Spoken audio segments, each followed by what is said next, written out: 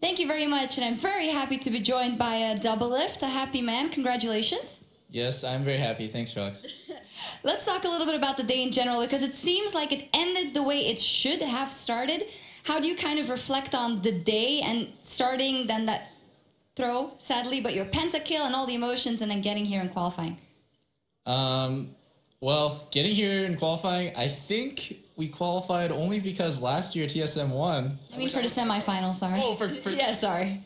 Yeah, playing in semis is awesome. Actually, in my opinion, coming into this tournament, we were complete garbage, and I was like, we should be able to make it out of groups just like on paper, but man, like we were really bad at the time.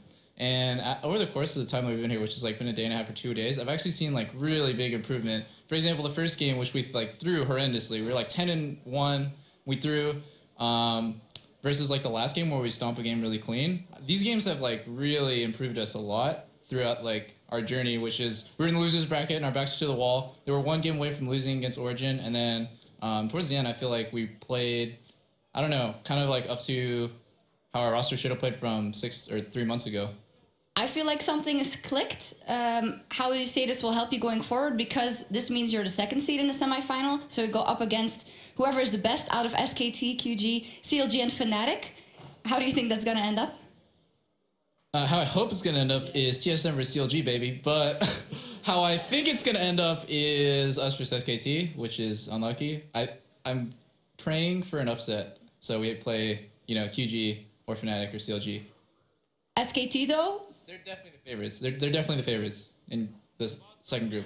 Yeah, they don't look as strong as they did, of course, right when they won the World Championship. You guys are on the up and up. How high can you go? You got a pentakill in the first game of the tournament, so... That felt pretty good, and the defeat screen felt pretty bad afterwards. I don't really think about it too much, but yeah, it was nice. I came off with pretty good momentum, and I played Ezreal a ton this tournament, which I think maybe later it'll be banned against me. Yeah, why the high prioritization on it? I don't know. I just like playing Ezreal. He's a really good champ right now on this patch, and I always try to play like my champions to the fullest. And so when I play Ezreal, I always feel like, oh man, there's so much more I can improve on. So I just played so many games on him and got really good. And I think my team is just really good at supporting me on Ez. Like when I go in for poke, Bjergsen's always right there to follow up. And I don't know, my team just sets up really well for me on Ezreal. I had really high confidence coming into this tournament if I just got my comfort champs, and I think it's working out.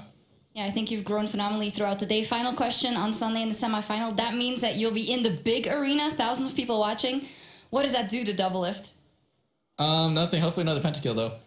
All right, we will see. Well, thank you very much. Congratulations, Doublelift. And now for wrapping up the day, back to our guys at the desk.